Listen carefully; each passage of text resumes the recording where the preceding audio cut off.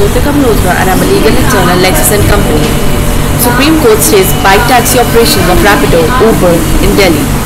The Supreme Court on Monday stayed two decisions of the Delhi High Court that had directed the Delhi government not to take any coercive action against bike taxi aggregators Rapido and Uber till guidelines governing grant of licenses to such aggregators are notified. This was held in the case of Government of NCT of Delhi and others versus Rapido Transportation Services Private Limited and others.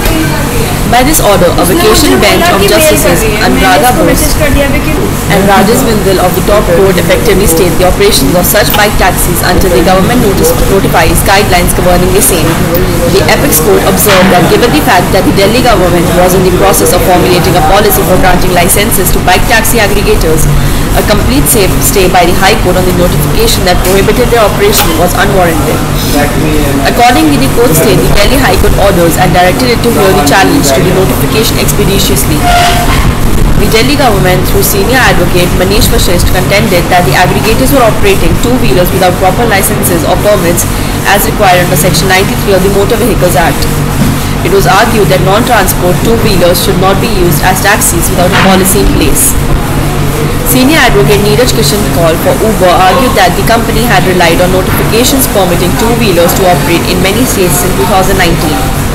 He emphasized that the government's failure to draft a policy should not lead to a ban on the existing 35,000 bike taxi operators.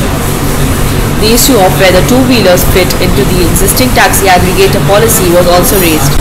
Uber argued that two-wheelers except those with engine capacities of 25cc should be allowed to operate as commercial vehicles based on notification by the central government. The Delhi High Court had last month ordered the Delhi government not to take any coercive action against bike taxi aggregators Rapido and Uber and let them operate till guidelines governing such aggregators are notified. This led to the present appeal.